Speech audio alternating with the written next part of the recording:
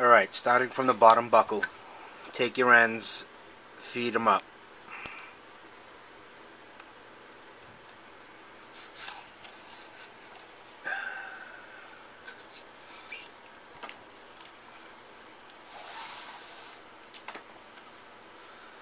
Now what you want to do is, because you have to splice here, you don't want to put that on the outside.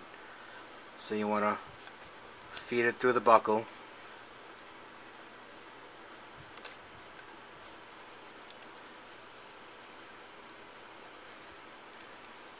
So you have it on the outside here.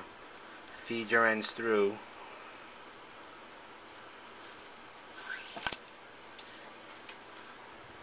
And this way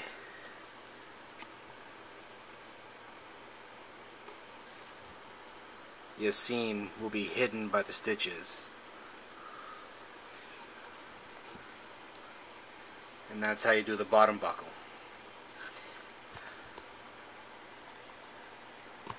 Now for the top buckle, I take the strand on the right and I put that going down the buckle.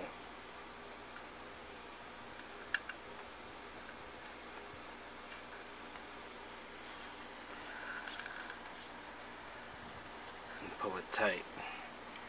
And the other strand I have coming up through the buckle. This way you have one up and one down.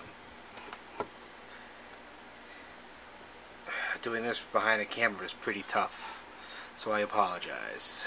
Zoom out a little bit. Now you take your right cord, which is going down, which is going to be the color going across, and then you just do your regular Soloman bar.